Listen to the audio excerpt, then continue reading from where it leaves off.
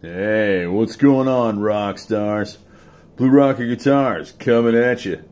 And here you have it, the old Ibenhad. I can't help myself, man. It's just the way it is. Well, she's done. She looks awesome. What do you think? Awesome splatter job? Well, we didn't do the back. We just did the front. And we'll get to that in a second. But I think she came out pretty damn good. Especially the paper that was actually on the cover there of the electronics cavity. That was from 1980 something, obviously, maybe 1990. Not sure when this thing came out.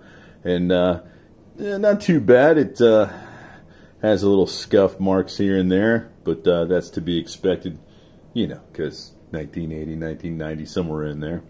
But yeah, super nice. Nice and black. Better than that other color this thing was originally. So yeah, let's flip it over. Oh yeah, the splatter finish. Well, not bad for my actual first one, which is strange because I mentioned that in the last video that painted over like 2,500 guitars, 2,500, I don't know. A lot of guitars since 2004, and you think I would have done a splatter. But as it turns out, no. I didn't do one. So this is the first one. He wanted red and black and a little bit of white in there, and that's pretty much what we accomplished for him. I think it looks pretty cool, pretty awesome. Yeah, let me know what you guys think of the splatter. And that's kind of what he was going for. And yeah, I think we did a good job. He loves it, so he's picking this bad boy up tomorrow. So, yeah, we actually did the headstock too.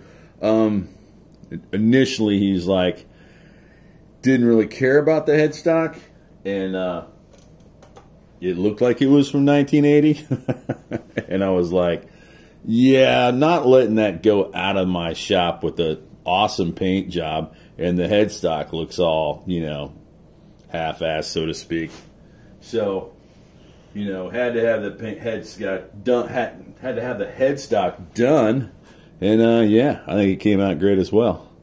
As you can see, Ibanez, splatter, and yeah, not too shabby. It originally had a white logo, and I went back with a more of a nice silver metallic to kind of give it a little bit of something, and actually came out really nice.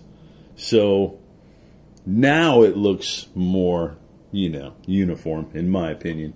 Can't do one without the other, in my opinion. If you're gonna do a body, you're gonna paint the body, you should paint the headstock, unless it was originally not painted. Then yeah, just wooden headstock, then that's fine. But yeah, tell us about what you think of the splatter. Now this is real splatter. This isn't a digital image. As I think I mentioned in the last video, a lot of the guitars now are digital images. And I can understand why. If you're a company and you got to spit out, you know, 2,000 plus digital images of splatter, that's going to take some time to actually physically paint that. So a lot easier just to slap on a graphic and just shoot some clear coat over it. And, you know, that way you can have each guitar look, you know, exactly the same pattern and style, if that's what you're going for. I mean, if you have that particular model of splatter, and a lot of companies do that, and you know, that's okay. I just I kind of frown on it myself because I don't consider it art at that point. Even though this is not fancy art, but this is splatter.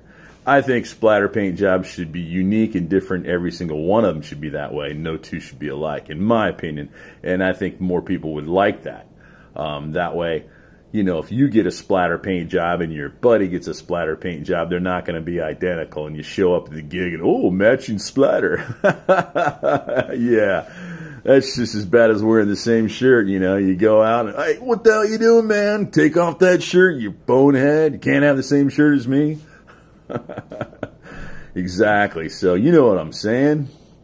But yeah, came out pretty damn nice, and set it back up.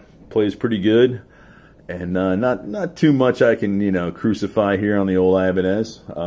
It's light as a feather. It plays really nice for what it is, and yeah, So my client digs it, and that's the most important part, right? There you go. Pays me lots of cash, and we like that.